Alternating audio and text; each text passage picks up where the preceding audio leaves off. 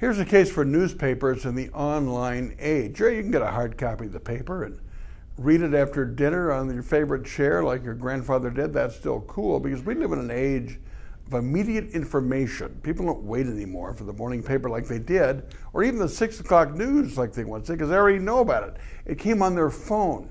Trouble is, they know the information, they know the headline, but they don't know the story.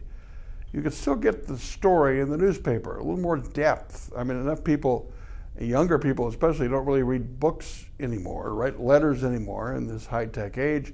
They're just getting the information, Twitter, Facebook, or even online, but they don't read the story. So I would recommend that we give newspapers a chance.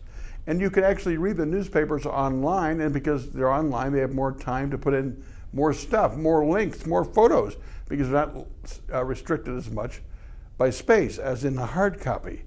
We live in a world where everything's immediate. We must know it. Somebody says, "Did you hear that Jerry Lewis died?" Well, I saw that on my phone last night.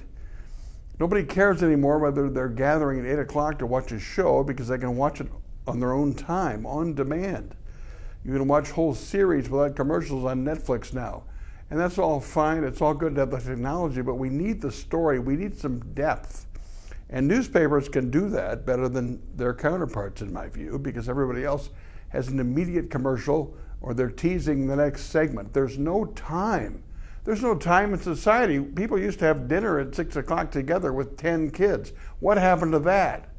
Everybody's off to a rehearsal, karate practice, baseball practice, football practice, ballet, cheerleading, whatever. We don't have time for things we used to do. We have a country, we don't talk to each other. We just look down at our phone. We have earbuds with our phone. I would say take a time out, turn off the TV, and pick up the newspaper. It might do you some good.